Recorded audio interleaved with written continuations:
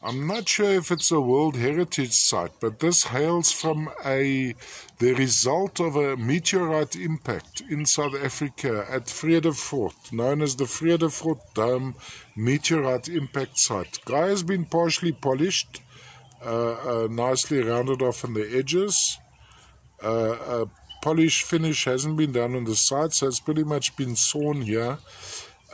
Quite lovely mineral known as stishovite would be the black material running through. Now the pinkish to orange material in between would most likely be a feldspar, perhaps a feldspar infused by iron. I'm no geologist, but just on an estimation.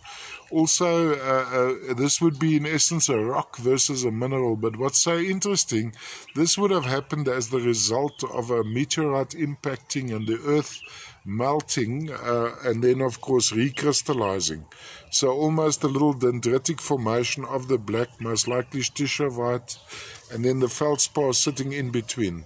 From a display point of view, if you have it lying flat like this, looking from the top down, we have this effect going around like that. Or of course you could have it going around like this. Now what you could do is maybe varnish this just to give it color, but this section is pretty appealing and nicely finished on those edges as well. All the way from South Africa.